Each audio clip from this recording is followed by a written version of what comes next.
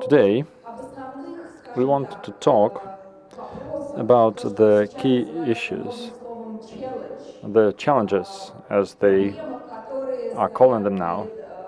So these are the issues the society and the landscape industry are facing. This is related to the environment, to the big cities, and to making our life better. Sure, a really important issue in the city environment is the landscape lighting and lighting in cities in general, and that's exactly the topic we are focusing on today. Now, I'm inviting to the stage Larisa Kanunnikova, an architect, deputy chair of the Committee on Landscaping in St. Petersburg.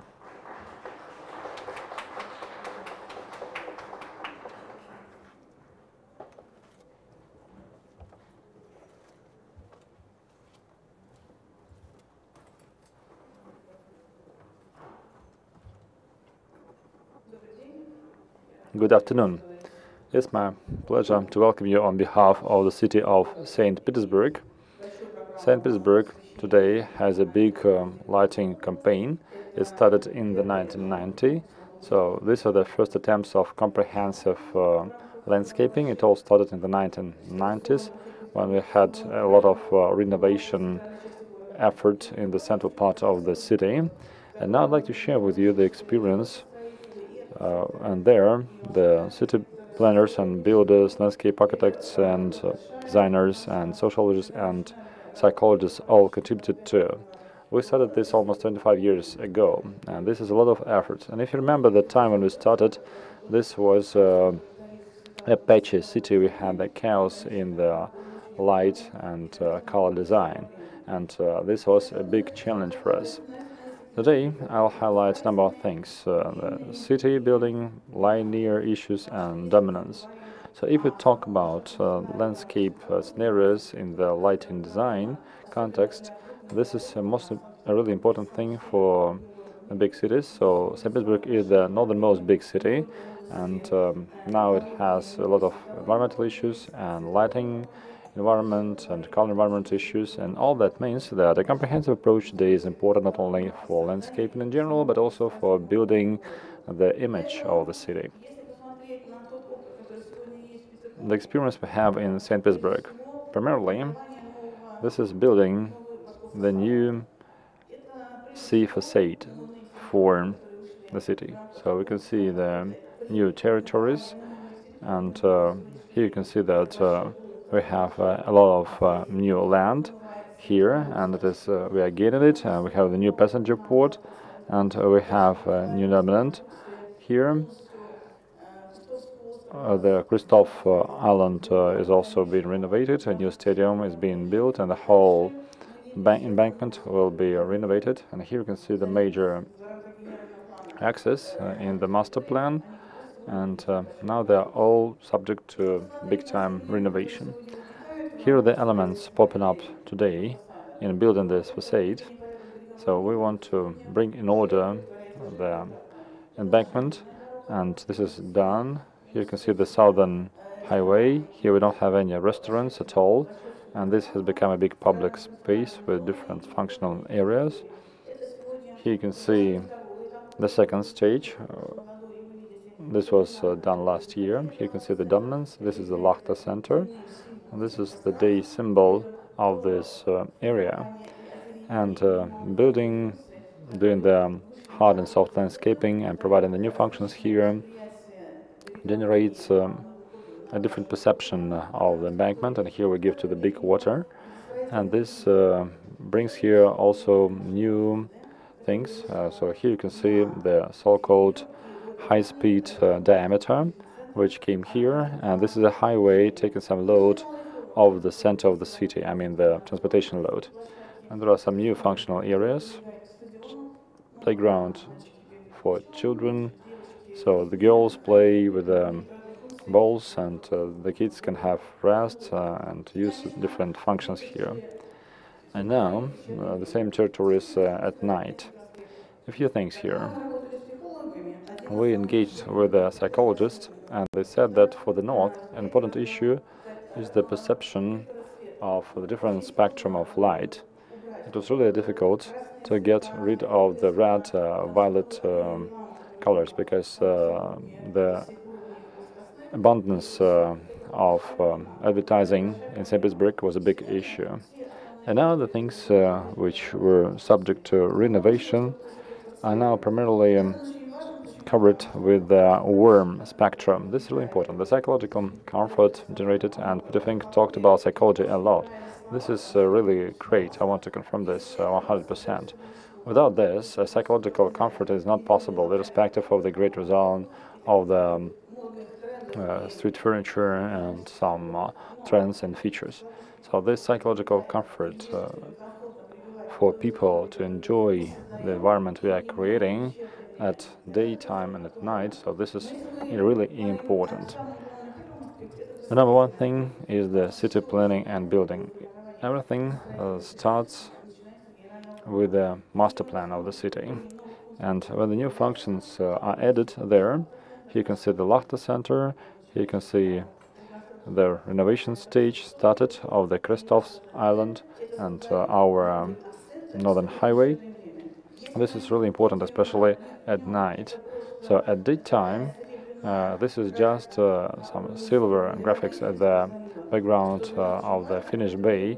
But what is really important is that Peter the Great determined the perspective and the color solutions when he built the city. And this is full of harmony. We haven't had some bright colors of facades or some built blocks which would be bright for St. Petersburg. So St. Petersburg has always been harmony, full of harmony in terms of color, perception at night, at daytime, and it's not only the light but also the color. So this is really important. We are in the north just again, and this is a set of new sites, the new passenger port in the same embankment, and the elements coming here. So as you can see, there are no bright colors. But now, though, some dominants are coming, some elements, say the Zenit Arena. Well, it is when it is in blue, this means that Zenit is playing, because Zenit is about progressive space. So say we have in green this center, there are many disputes about it, a lot of arguments. So our citizens are really active, and so it's not Octa Center, it's Lacta Center. They say, please don't spoil our dominant sites, so they're quite conservative. Well, time will show who's right. Many cities destroy the historic facades and remove the initial master plan ideas, and they destroy the focal points. But St. Petersburg is sticking with its traditions, and I believe we are going to continue this way. Now we have a new master plan designed, and the initial solutions, especially in the central part of the city, the color solutions, that's what I dealt with many years, they're all preserved. And here the harmony of the Letny Sad, of the summer garden. All this shows that today the combination, so not only the light but also the color, this is really important. The harmony of the color and the water, so it's silver. Well, we have this overcast sky all the time. Moscow is more lucky, and Italy far more luckier. And for us, all our bridges and the winter palace, they are in this harmony of colors. We have spent a lot of time and effort to pick, and we have dealt with the historical archives to take these decisions, and this is crucial. So the color, the graphic design, this is important as perceived, but also it is important to maintain the design of the elements seen at night. When the bridges are raised, many tourists and citizens come to watch it, and this is very typical of St. Petersburg. In other cities, they have other symbols of space, and we have our all traditional elements of these spaces. And when designing our city building solutions, we still individually address every element we have in the linear sides. So this is a lot of effort. We have talked a lot about the things to highlight and maybe fading or dimming, and it is important to look at the line object per se, but also, which is important to us, we have a lack of light. We want the reflection in the water. This is also considered jointly, so the sight and the reflection. Pink, I really adore your. So here you can see the blue bridges. You can see this is, and this means that Zenit is playing. So there are some symbols of modern design coming to the city. At the same time, if you look at the overall nature, so of this harmony in the city, so it is really important to preserve. A few words about the reflection, the light or warm light, and the things which have been introduced, like advertising panels. Well, 20 years ago, we had a lot of advertising on the ground, first and second floors, and now, as you can see, we talked about the government and architect alliance. In St. Petersburg, we have this dialogue established. We have the fourth governor I have dealt with, and this is a complete understanding. And today, all the embankments are free of advertising. The Nevsky Prospect has no advertising. So we have Order 961 and 40 saying that there cannot be any advertisements higher than the ground floor on the facades. We removed everything from the roofs. VTB was fighting with us, but when you go to St. Petersburg, when you exit the Moscow railway station, you'll see the Oktyabrskaya hotel without the VTB sign there anymore. But things like the hero city Leningrad, these things are there. They're important historically, so they're typical of St. Petersburg. So other cities differ in terms of psychology and the building approaches. But let me talk about our approach and the things we are going to pursue in different campaigns. And one of the big campaigns I'm leading now is the regional project within the federal project called the Comfortable City Environment. And one of the important parts of this is reconstruction and renovation of all the embankments. And one of the spaces is our new embankment along the Karpovka River, and there is a new approach here. We engage with the people in a different way. We had a lot of sessions where they participated. I'd like to say that the dialogue we are enjoying now is a milestone, not only for the site, but also for, say, the pharmacist's garden. We are renovating it now. And also you can see the bench, which is a fish shape. And here we also have the lanterns, which are variable, and they're fine with daytime and nighttime. And if you look at this at daytime, at nighttime, you can see that even the bicycle tracks are designed with consideration of color and lights, and you can see that the day colors are also highlighted at night. And one more important thing is perception. So every seventh person in our city is in a way disabled. So be it a child or a wheelchair person, so their perception is also really important for this environment.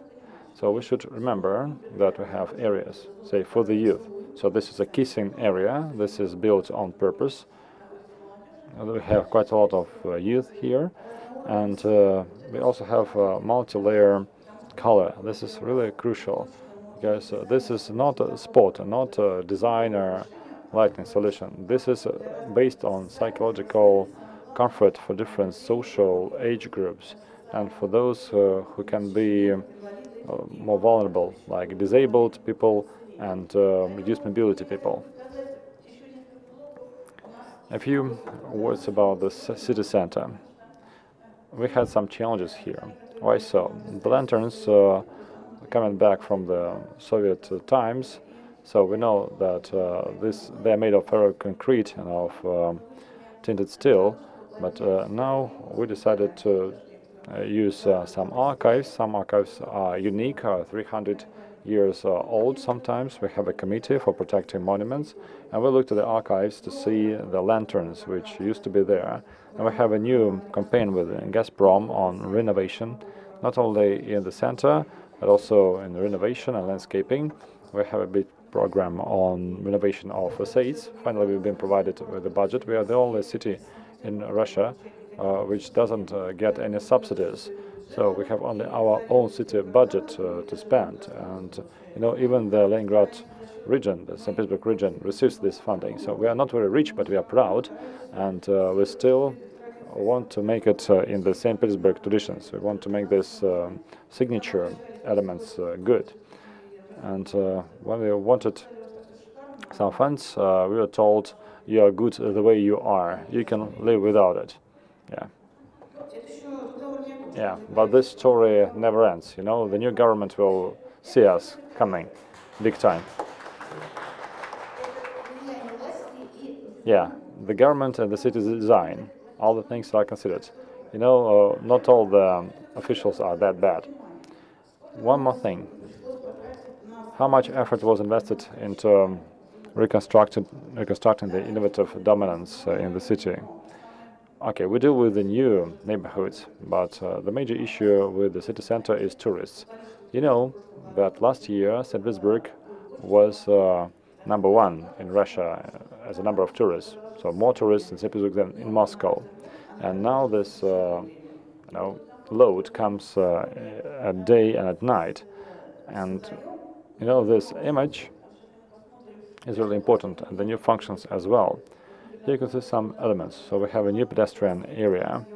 By the way, when we had Yakovlev as the governor, we wanted to transverse streets in the Nevsky Prospect to make them pedestrian. This is really important for the Nevsky Prospect. We don't have any free space there for any public spaces, and it was finally done. It was done for the Hermitage Museum. This is an open skies exhibition. Hopefully you recognize it. So we go there to the Palace Square, the General Staff Arc.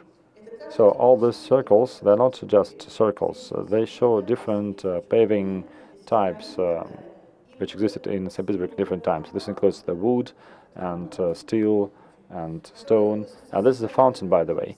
And this fountain is a symbol showing that times change, but time is eternal.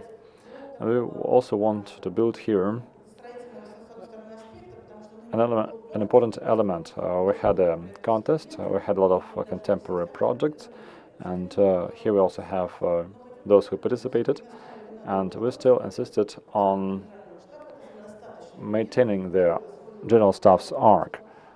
So this means that it shouldn't be embellished, it shouldn't be multiplied or replicated by other elements. And so this is a new thing, and today this is a kind of theatric performance we have recently had. We have many people performing there in this environment. And now a few words about the architecture dominance. Okay, this is a functional thing, a TV tower. At daytime it is not so much seen, but at night, this is further from the city center. I live close by. One thing to mention: when the light moves, and this is dynamics, and this is monochrome and bright lighting. Well, this environment is kind of grouping around this tower, and this is kind of a tradition. We can see our rostral columns. They also have some lights on at night. They have a sound to them. So if you look at our panoramic pictures, you cannot even imagine how much effort was introduced into convincing the investors, the owners of the buildings, into doing this. So it was easier with the Landsved, but we also dealt with Mestrostroy, with Mostotrest. So one thing to mention is that this is a lot of effort. But for the government of the city, which supported us and which heard the architects, designers, and the psychologists and sociologists, well, if they hadn't heard us, then this wouldn't have happened. Our architecture dominance. We changed the Isakiev cathedral lighting a few times, and we have another passenger port here. We have many areas which are not lighted yet. We have invited an Italian designer so that he establishes lighting of the dominant in such a way that you cannot see the fittings. We don't have this spotlight. It is been removed. I really liked the first speech today. That's yours. When you rightly said that the light you cannot see, but which gives you the special feeling and shows a different perspective, is a good approach. We do support it, and that's the way we follow. Pleased to mention this. A few things to mention on the specific elements. So this is the gas light 200 years ago, and so it was powered by gas, and here you can see the way we interpreted it, and so that's where they were put, close to the Kazan Cathedral. And now you can see that they are really in place. They do belong there. Okay, today we are talking about local lighting, about graphics design, and we talk about some trendy trends and fashionable things. But I don't think that St. Petersburg is a city where we should, be crazy with experiments. We have some sites. We have had failures and other things. But for instance, we got rid of red and the blue and violet, decorating this for the city for celebrations. So you can see the Nevsky Prospect. So we have the warm colors, and the facade signs are also in this typical color solutions. We have festivals. Here you can see the Palace Square or Dvortsovaya Square, which is bad for architecture, but this is good for the kind of environment, atmosphere of the fest. So we have festivals, but this is only done for a brief period of time, and this means that we still do. We have beauty, and we have the crimson sails, so we have the red color, but it is there only for one occasion. You can see the harmony of this sail ship and the Petra and Pavel tower. You know, if you haven't seen the crimson sails, if you haven't seen the harmony of the architecture, which is our legacy, so I believe we should show respect to the legacy architecture. And so if you can do things better, then you can tamper with it.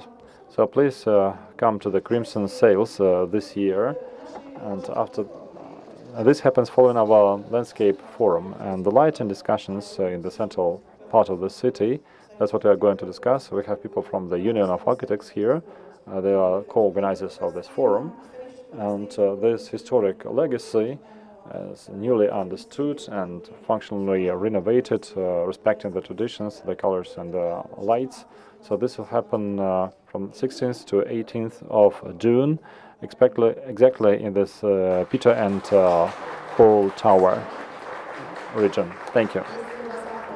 Any questions? You're welcome. Raise your hand again, please. If you have any other questions, please raise your hand now so that you get the mic.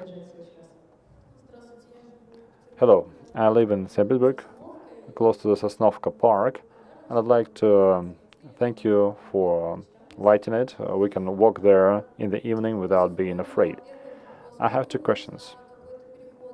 Do you plan to shift from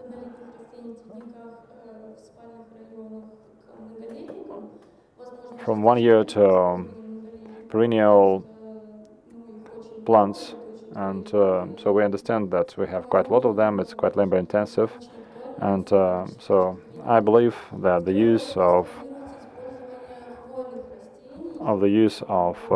annual plant is not very good. And are you going to use conifers as well in our gardens? We would like to see some greenery when there are no broad leaves. Thank you. We have partly answered your questions. So, if you have seen the new embankment, so we have the conifers there, and the botanic garden experts gave us this advice. As for the perennial plants, we have this coming, but we discuss it with the citizens. Some want annual plants because that's the matter of the short time summer period, and they want bright blossoming and blooming, and the perennial plants have this blooming period later on, and so we are still discussing it. And frankly, I don't want to impose my will on anyone. I believe that, well, it's really the case. It's coming, and now we are shifting to perennials, and this is important in terms of maintenance as well. But we have a big challenge of picking experts who can do it properly. So please ask us for help. Please do as well. I'll be glad to do this. So maybe these guys are right, maybe the other guys are right, but we did this with a pharmacist garden.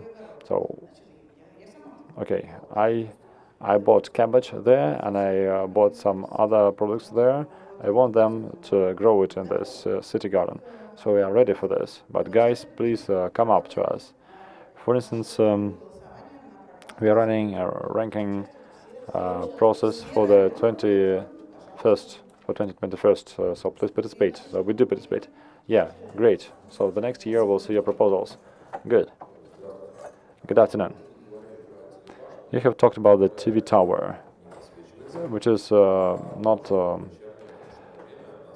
applied at night, but is at day, but is at night. So so it is in blue. So the temperature is 3,000 kelvins and so on. Going back to Peter's words, that this spectrum is not good for sleep. Yeah, let's put it this way. It's really bad. So any contradiction there? Well, one thing to mention. What is good about this TV tower? There are no any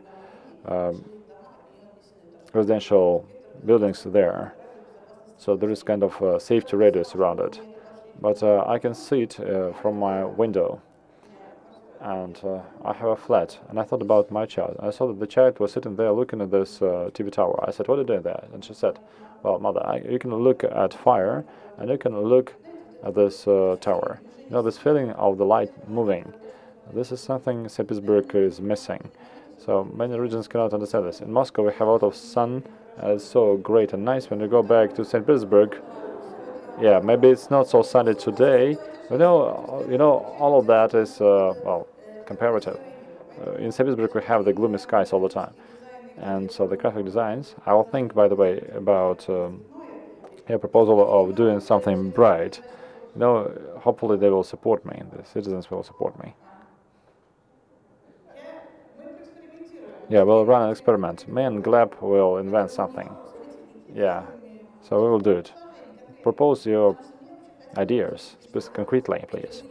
I want it. I want this to come professionally. I want it to work well, since our citizens are very conservative, and if things change, they are very harsh on us. And when we had this South Road, this cultural heritage site, I was really afraid of being beaten by the citizens. They said, well, you know that this is a legacy issue. And when this came, if you live in St. Petersburg, you know this. Now we have quite a lot of people there, so this is demanded. So the embankments are now given back to people and not to transportation. And this is really important to the city on the water. And this changes in terms of functional renovation. So we had to remove 3 restaurants. So you understand it wasn't easy. So the result is important, and there'll be the flower gardens there, no problem. That's my word. Good afternoon. Thank you very much for the beautiful pictures. Okay, I take no complaints. I take no thanks for this. Well, but you showed it anyway. Okay, the previous question is referred to what I'm talking about. The Karpovka River embankment. You said that the two-story buildings are former barracks, and I believe that in the evening people didn't walk around, right? So, have you measured after the renovation? Have you seen any change in the footfall of people? I mean, is it a really a recreational area for the city? Thank you. This is a perfect question. I live nearby, and I go there every morning to my office at 7. When I go back, it's 11 o'clock p.m. So in the morning they use the swings, and at night they continue using the swings. And I don't know what the people are doing there, because the metro station is far away, but still there is a big flow of people. In the past it was a dead place, a parking area for the speedboats. And the fence you saw there is the Naval Academy. They're all moving to Kronstadt, and in 3 to 4 years this is going to be completed. We'll remove the fence and we'll renovate this. So this is the Peter and Pavlov site. That's the heart and the origin of St. Petersburg, and preserving this history and preserving the genius loci is really important. And I believe that architects can say that they have a good site if there are people there, if it is on demand. And now we can see them in the morning and in the evening. So bicyclists come there to see the lights on this bicycling tracks. So these small things, they're important. They show that we are on the right track. One more thing. When I wanted to have a ride there, I decided to use it. I had to stay in queue. Just imagine. Well, we're all kids and we want to go to the swings. And I didn't mention to do it in Moscow, to use the swings here. I managed to do it in St. Petersburg at least. One more question. I also live in St. Petersburg, and I see the public space has changed, and we see more and more people. So people are going to the streets, and this is really important, because in the 1990s people were hiding in their flats. But now we can see that people have a chance of going outside, outdoors, and kids and children. How many public spaces do you plan for 2020? I know that last year you opened 118. Yeah, last year it was 118. This year, considering the Gazprom budget, we have to consider it. It's also for public spaces. I believe we'll have about 120. This is not subsidized. Let me highlight it again.